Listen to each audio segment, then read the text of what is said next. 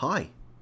Today we're going to be having a look at an amazing maths strategy that we're going to use for subtraction. It's called the jump strategy. We're going to be using a number line to help us answer this question. We're going to be subtracting the smaller number from the larger number today.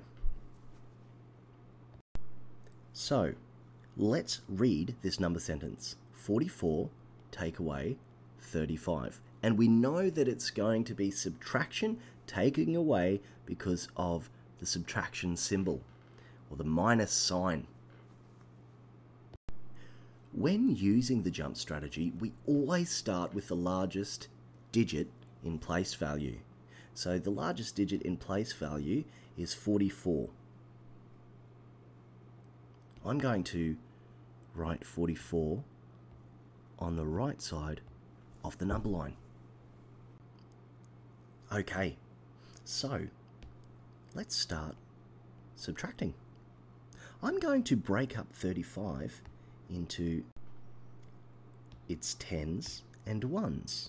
So 30, well, I know 35, 30 in 35 is 3 tens, 30.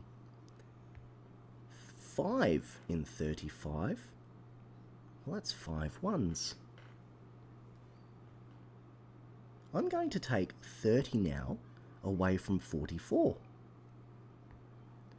I'm going to do a big jump to show that I'm taking away 30 from 44. If I take away 30 from 44, I'm left with 14. So, I've taken away 30 from 44. What am I left with? That's right, I'm left with 5.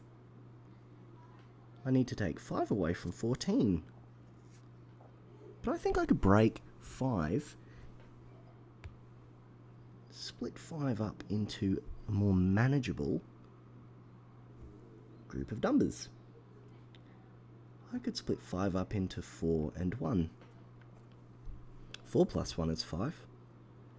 If I take 4 from 14, I'm going to get a nice round number. Let's have a look. I'm doing a jump of 4. Notice that my jump of 4 isn't as large as my big jump of 30. So if I take 4 from 14, I'm left with 10. That's a nice round number. So I've taken 4 from 14, that's left me with 10, and I have 1 left. I'm going to take 1 from 10. Well, that's easy. If I take 1 away from 10, I'm left with 9.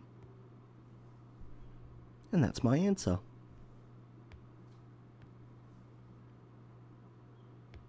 "44 take away 35 is 9.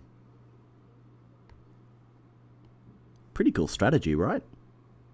Okay, I want you to try and see if you can use this strategy to answer some questions. Have fun!